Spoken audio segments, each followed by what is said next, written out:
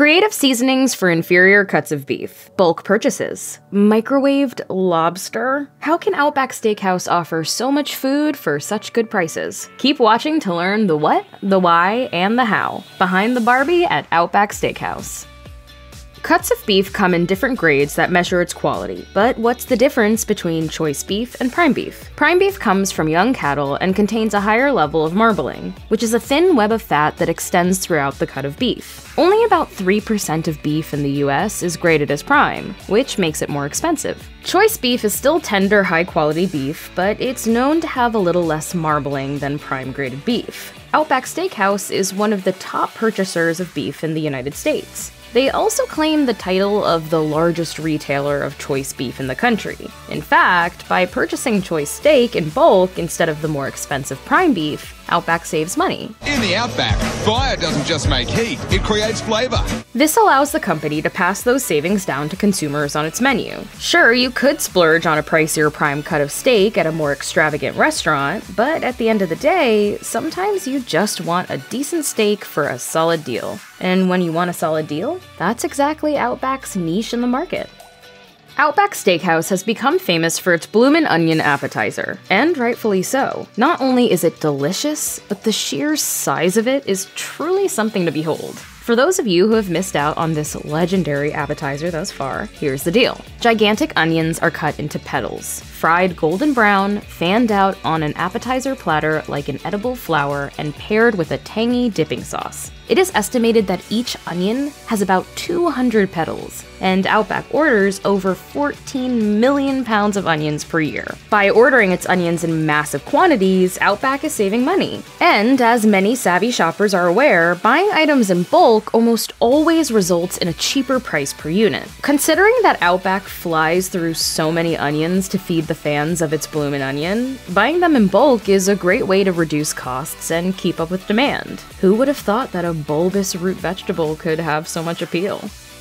For many of us, pasta is the ultimate comfort food. Simple and filling, there's nothing quite like a nourishing bowl of hot noodles bathed in a nice sauce made from scratch. And for some, a trip to Grandma's house might have us thinking, I hope she made lots of spaghetti! However, Outback Steakhouse isn't your Italian grandmother's house. The restaurant chain isn't exactly well known for its pasta dishes, and maybe there's a good reason for that. Outback only features one pasta dish on its menu, the Queensland chicken and shrimp pasta. It comes with fettuccine and Alfredo sauce. Most of the time, you can't really go wrong with fettuccine Alfredo. It's creamy, cheesy, and super satisfying. According to a previous Outback Steakhouse employee, however, you may want to steer clear of this dish. The restaurant used to make the pasta sauce from scratch and cook it all in a pan, but now it outsources the sauce and warms everything up in the microwave. There's no doubt that this change was motivated to cut costs and keep prices cheap.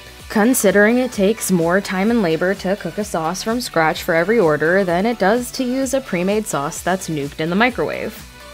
There's no doubt that the pandemic has had a profound effect on the restaurant industry. According to Forbes, it accelerated the appetite for curbside pickup options at restaurants. And that trend is probably here to stay. Outback Steakhouse has picked up on this trend and recognizes its potential for the company. Everything I never knew I needed, you know? Christopher Meyer, Executive Vice President of Bloomin' Brands, says that catering to an increased demand for curbside pickup is good for the company's profitability. This is because there are fewer service labor costs. Meyer adds that curbside pickup is, quote, leading the way with Outback sales off premises. A part of the way Outback is improving its curbside pickup process is through its updated app.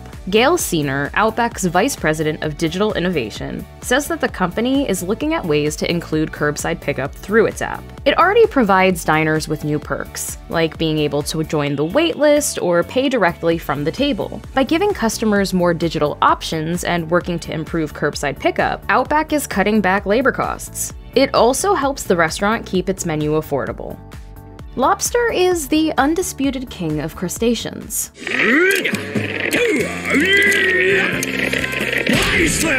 What they may lack in humility, they make up for in deliciousness. It's hard to beat dunking a juicy tail or a fresh pair of tender claws in some perfectly melted garlic butter with a squeeze of fresh lemon. Part of the beauty of lobster is that not only is it tasty and moist, but it's actually pretty easy to cook too.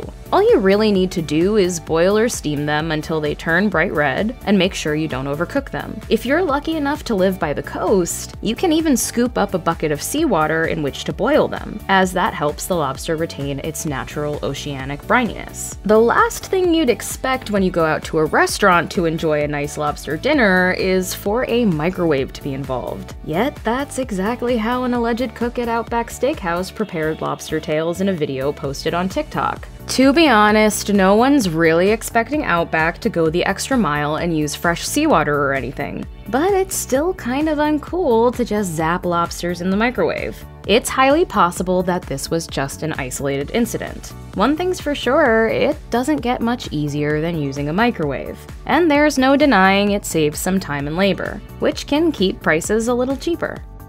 You can't really go wrong with French onion soup, topped with a slice of baguette and some cheese and then broiled until lightly browned and bubbly. French onion soup strikes a perfect balance of flavor and texture. Every spoonful of French onion soup is hearty and deeply satisfying, though you may have to resist the urge to do a spit take when you realize that there's a possibility that Outback Steakhouse's French onion soup isn't made from scratch. According to an alleged former employee of Outback Steakhouse on Reddit, the French onion soup base comes frozen and pre-made. As the cook tells it, all the kitchen does is add water and warm it up. For the sake of consistent efficiency, it would make sense for a chain restaurant like Outback to use a pre-made soup. That way there's no chance for deviations in flavor. There's also no doubt that using a pre-made soup streamlines the cooking process, allowing workers to whip up batches much faster, which is good for business and keeps prices low. Caesar salad is always a wonderful complement to steak. Creamy, tangy, and garlicky, every forkful of Caesar salad is crisp, tasty, and refreshing. If you've ever had Caesar salad dressing made from scratch, then you know there is no comparison between fresh dressing and the pre-made stuff. The fresh stuff wins by a landslide in terms of flavor and consistency. Yet apparently, it seems that Outback Steakhouse might cut some corners with its Caesar dressing, opting to use the pre-made stuff instead, according to a cook on Reddit who claims to be a former employee. Truth be told, using pre-made salad dressing is fairly commonplace, especially among big successful restaurant chains like Outback. It's fair to say that using pre-made salad dressing saves some extra time in the kitchen, considering that making it from scratch is a bit more labor-intensive than just pouring it out of a bottle. Tuna is not only delicious, but it's also a healthy form of lean protein that's loaded with vitamins, minerals, and omega-3 fatty acids. For diners looking for a healthier option on Outback's beef-heavy menu, the seared ahi tuna is a blessing. The same alleged Outback employee on Reddit who claimed the restaurant uses pre-made Caesar dressing had another confession. They claimed that Outback's tuna is frozen. While that may not create a noticeable difference in taste, it certainly helps Outback stretch out the expiration date of the product for much longer. According to the USDA, frozen raw fish can stay good anywhere from 3 to 8 months in the freezer. Using frozen tuna helps Outback get more bang for its buck by ensuring that the fish lasts longer and nothing goes to waste. And that translates into more affordable prices on Outback's menu. Buying pre-mixed seasoning blends is an effective way to cut down on the amount of time it takes for cooks to prepare food in the kitchen. Using a pre-mixed seasoning blend completely removes the measuring process from the equation, allowing cooks the convenience of shaking seasonings straight from a bottle, rather than having to measure out batches of different spices to create a seasoning blend from scratch. It appears that Outback Steakhouse may have smartly decided to go this route for its legendary horseradish dipping sauce that goes along with its bloomin' onion appetizer. According to a former Outback Steakhouse employee, the house seasoning is pre-mixed. You don't mind, do you? No, mate, I don't. The blend is made up of salt, paprika, black pepper, onion powder, and cayenne pepper. That house seasoning blend is then mixed into mayonnaise, milk, horseradish, and hot sauce. If you've ever tried Outback's bloomin' onion sauce, then you know how irresistibly tasty it is. Using a premixed seasoning blend allows Outback's cooks to make the dipping sauce faster. Speed is important considering that Outback sells an impressive 14 million orders of bloomin' onions every year.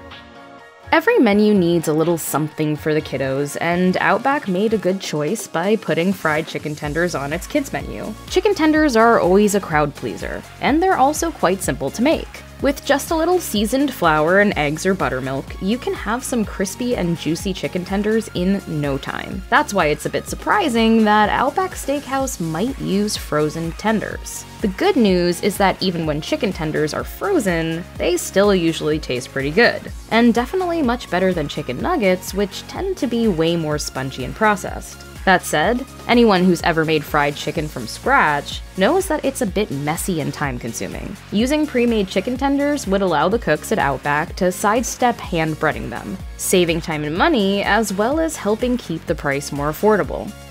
Check out one of our newest videos right here. Plus, even more mashed videos about your favorite stuff are coming soon. Subscribe to our YouTube channel and hit the bell so you don't miss a single one.